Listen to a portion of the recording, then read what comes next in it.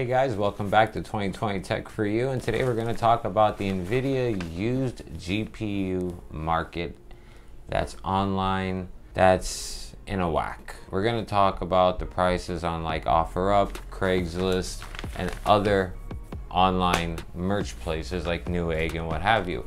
A little bit about auction sites, but those are crazy. Those will take a card that's worth $300 and sell it for $700-800, and I can't explain to you why auctions work this way. So let's get to it, because I've been searching for about a week now on these cards. The 16 series is on the Turing microarchitecture, which is named after an 18th, 19th century mathematician and computer scientist named Alan Turing. The 1650. I saw them ranging anywhere from $50 to $200 depending on the third party that you bought it from. Basically MSI, Zotac, the cooling, if it's 3-fan, single fan, dual fan, if it has a PCIe power connector, or if it just gets its power straight off the rail. So that's the 1650. And I'm only going back a few years here, guys. I'm just going back to the 16 series and coming up to the 30 series. Now the 1650 supers, I saw these ranging anywhere from $150 to $250. Some actually sold for a little bit more, but this is the price range that you're gonna find them at. If you look at the used market, you should get at least 30% discount because they've been used. They're out of the box. They've probably been overclocked. If you've seen the ad, never been overclocked. That's a red flag. Now the 1660 is $229 to $270. Some are a little bit lower, but on average, those are the prices, depending again on the third party card. The 1660 supers were anywhere from $230 to $270 for these cards. The 1660 Ti, $280 to $300, and good luck finding one. I live in Southern California. I searched the IE, Los Angeles, and San Diego. I live in San Bernardino. It puts me in kind of a middle ground, you could say. I go straight down to San Diego. I could go east towards Ontario. I could keep going east into Los Angeles. I could go, not east, I'm sorry, west. And then I could go northeast towards Vegas. 20 series. The 2060s, $330 to $360. Not much to say about that. The 2060 supers were anywhere between $400 and $500, and the internet was plentiful at those prices. And you would see them actually go up a lot higher, but if you really search and just really look around, you could find them for about $325-ish. The 2070 on average was $510 on average. You can find some minis at about $420, and other sites were pushing that card up to $700. Again, auction sites, don't do it. Oh, and the only reason I brought that up about the 700 is because they sold. They sold at that $700 price point. So the 2070 Super is a great card, and I'm an AMD fanboy, guys. I like the 5700 XT. I trust AMD ever since Ryzen, and I'm gonna keep going with them. When big Navi 2 comes out, RDNA 2, I will be right there. I know that they're like that drunk friend at the party who's outside yelling and screaming your name, you specifically. Everybody's looking at you now, and you see him, and he's just sitting there going, "Hey, Joe, come here now." There you are. Look at the bird. The bird fell out of the tree, and we gotta put the tree and the bird in the tree and the bird before the mother finds out.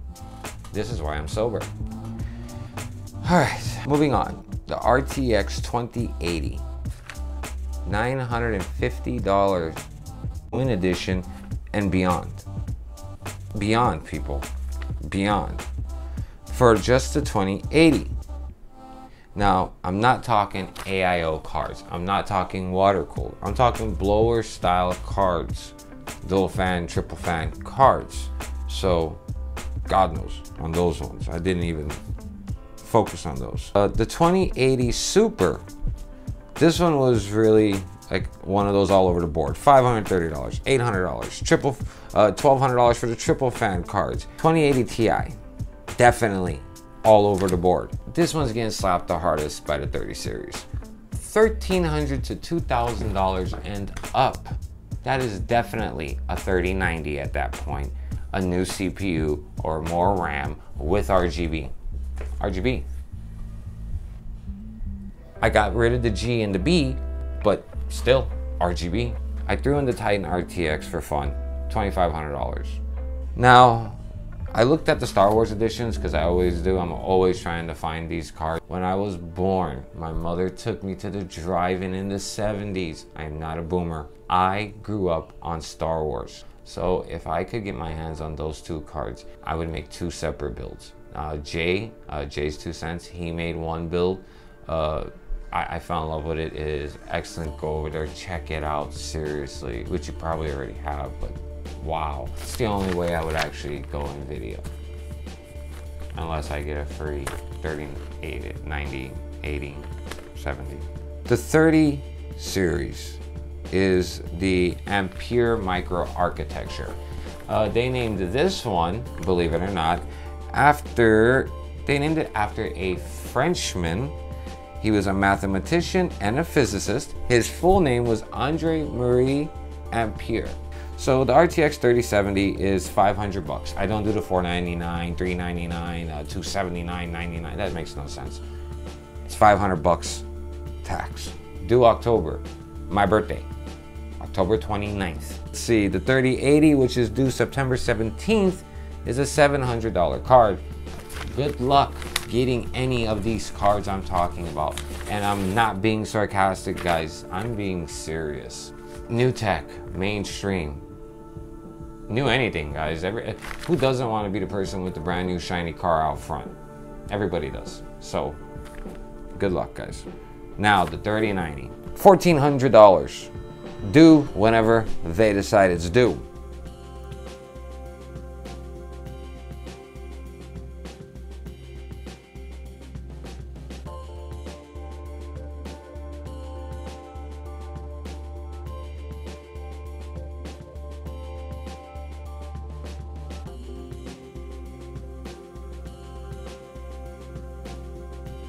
Alright guys, that's the end of the video.